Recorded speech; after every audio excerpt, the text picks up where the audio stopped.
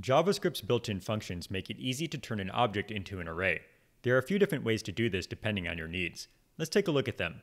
So here I've created an example object, and the first thing that we might want to do is grit an array of all the values that exist in this example object. So that would be the value 1, for example, or the string here. We can do that using the Object.values function. So on the global object class, which has an uppercase O, so I'll say uppercase O object, I'm going to call values. And then I'm going to pass in the object that I want to get the values of. So in this case, I'll say obj. And you can see that the value we get back here is an array with all of the values from our object. So we have 1, hello, and then the array here, which is the value for C inside of that original object.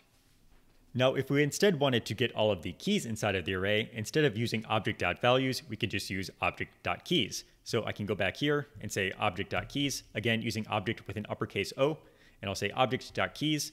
And you can see that we get back 3 string values here, A, B, and C, which correspond to the 3 keys in our original object.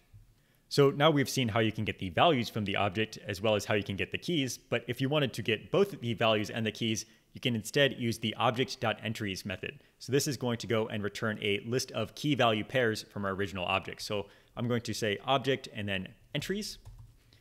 And here it is returning for each of the values in the original array, it is returning a new array that contains as the first item in that array, the key. So you can see here I have a list of 3 key value pairs. Each of those key value pairs is an array.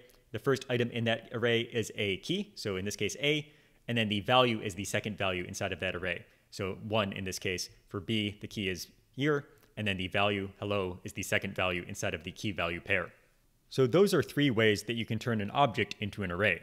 If you're just wanting the values from your object, use the Object.values function. If you're wanting the keys, you can use Object.keys. And if you're wanting both the keys and the values, you can always use Object.entries.